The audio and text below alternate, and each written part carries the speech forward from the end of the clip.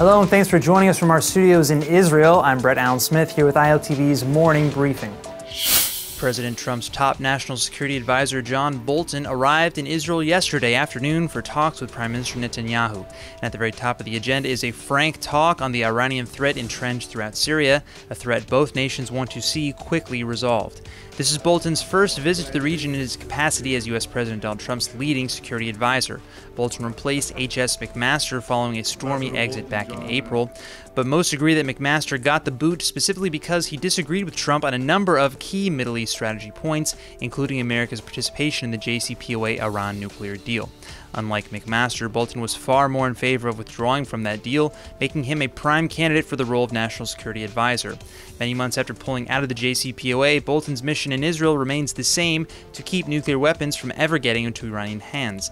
Today's ongoing talks with Netanyahu will cover Israeli security interests in the region. Bolton then takes these concerns to Moscow to follow up with Russian officials after last month's Helsinki summit between Trump and Putin. Russia is the third key player here in Syrian affairs. Russia recently agreed to pull back Iranian forces some 85 kilometers from the Israeli border. Israel remains adamant, however, that there should be zero Iranian troops in Syria at all.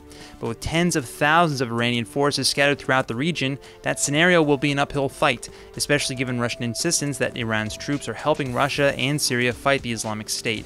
But Bolton's presence in Israel is, at the very least, a symbolic reminder of the intense American-Israeli relationship between these two administrations. Roughly 6 weeks ago, the King of Jordan made a trip to the White House for a one-on-one talk with U.S. President Donald Trump. A new account of the details of that meeting have just emerged, with some surprising comments concerning Trump's thoughts on Israeli-Palestinian peace. In an apparent effort to get Jordan on board with his incoming peace deal, Trump allegedly told King Abdullah that without a deal, Israel may see a future prime minister named Mohammed in the coming years. Now, the sources who quoted Trump on this say that these words were offered as kind of a sarcastic half-joke, but still they do carry some degree of truth to them.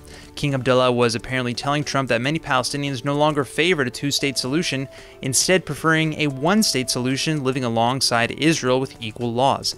This presents something of a dilemma for a country hoping to define itself exclusively as a Jewish state. With the number of Arabs and Jews between the seas almost equal, a one-state solution would likely make Jews a minority in the country. And this is precisely what Trump alluded to when he made his comments concerning a potential prime minister named Mohammed. It may be worth noting here that these talks happened mere weeks before the Israeli government voted on its much-debated nation-state bill and passed it into law. That law essentially rewrote the state's de facto constitutional basic laws by infusing the Jewish identity of the nation, but critics say that it also sets a massive legal precedent for nationwide apartheid and state-sponsored discrimination of all non-Jewish minorities in the country. Those minorities continue to protest the law both in the streets and in court to this very day.